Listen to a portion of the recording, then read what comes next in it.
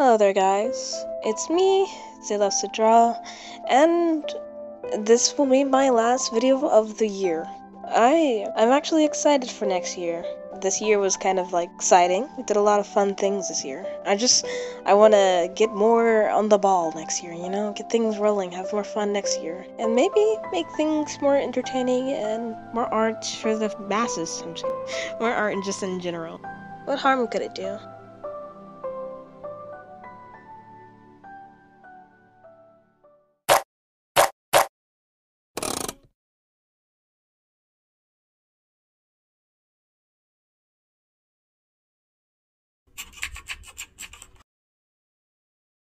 So for this video, I decided to finish off the ceramic that I did for my ceramic college classes. And I'm gonna show the entire process that I went through as I painted them.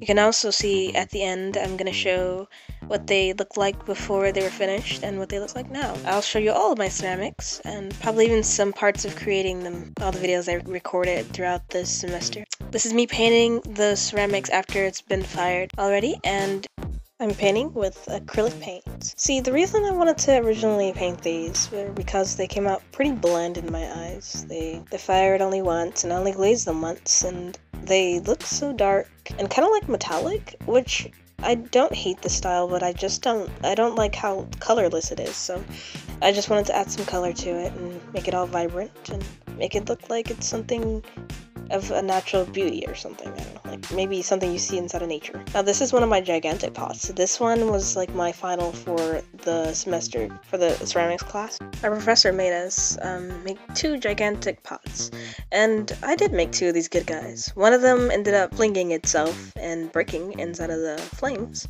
while it was in the kiln. He made it out alive. Dude, we had to go. Why? What are you talking about? He's here. Who's he? Him.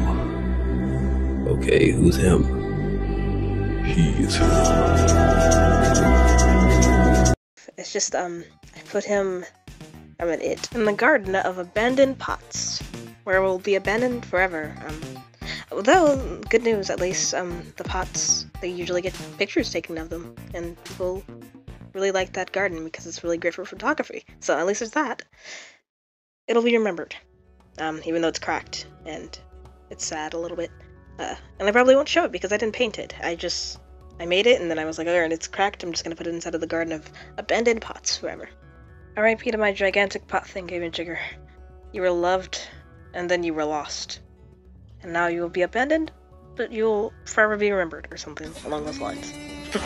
Okay, what I'm doing right here is called the scrubbing technique. At least, it's like stamping almost. You put the color of the paint onto it, and then you wipe it off, and then it gets into the crevices. And that creates this colored layer underneath. I already etched into it using the sgraffito technique before it was fired the second time, or the first time actually. And it makes these really nice colors super vibrant, and it shows the line work that I created on the work. So, this one too, I didn't go with scrubbing technique on this one. I just kind of placed the color down just to try and get some vibrancy. I wanted it to show up more. It was so dull before. So I like this really colorful pot thing. From far away, people always says that this looks like a bust, like a figure of some sort. More figural, human, than I thought it would be. It kind of looked like a turnip to me when I first made it, but I do understand what people mean by figural and human form. I put my flower pot that I made, the very first pot I ever made was the flower one. So I put that into the top of it because it actually fits for some reason, and I tried to make them look like they blend together. Alright, now cue the videos I took over the semester.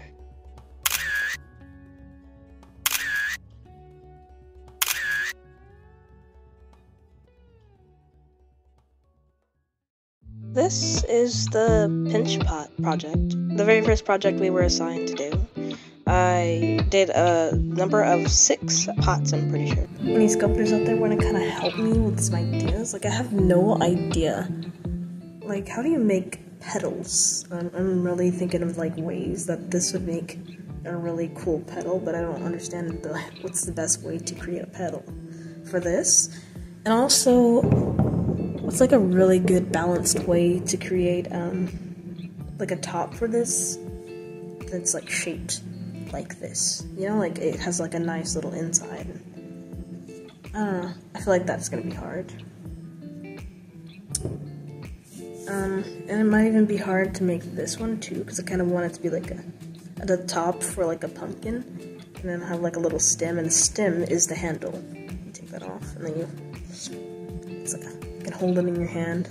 I might make it bigger, coil out a little bit, but yeah, so far that's where I'm at with that one. Just need some advice. A little bit of advice would help me.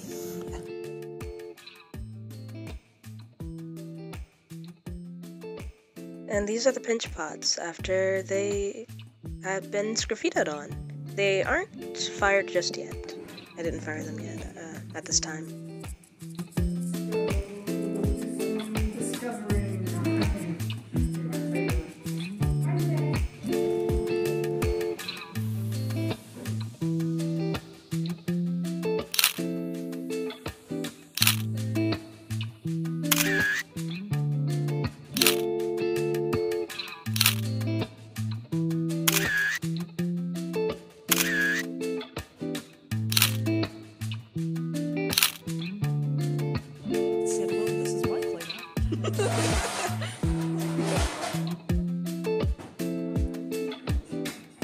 You just go in there, you're walking through talking. It's like, no, it's still in forever.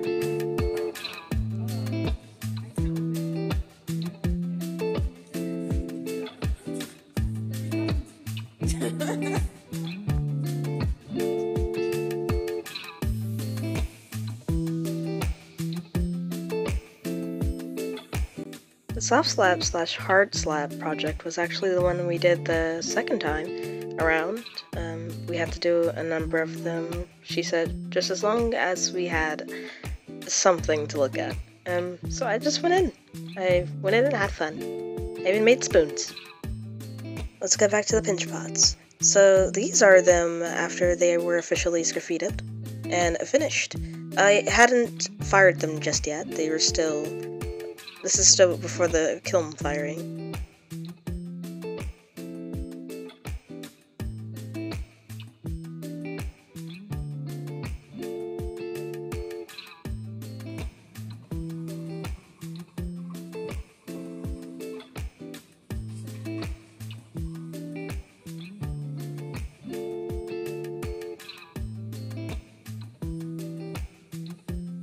And here they are, off to be fired.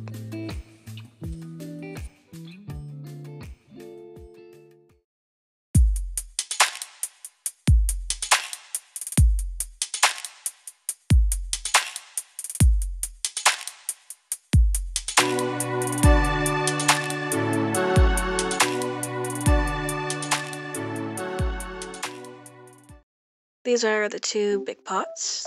On the left side is the big one that fell in the kiln, and the figural one right here is the other one that I painted for this video. Yeah, this is what they look like before they were fired. And this is what they all look like after they've been fired. So these are the cups and all of them just like all placed together. You got the small pots and even the slab project all put together, and some tests, as well as the spoons and the big pots, and this is more slab projects. Alright, that is the end of the video. I hope you guys have a nice day.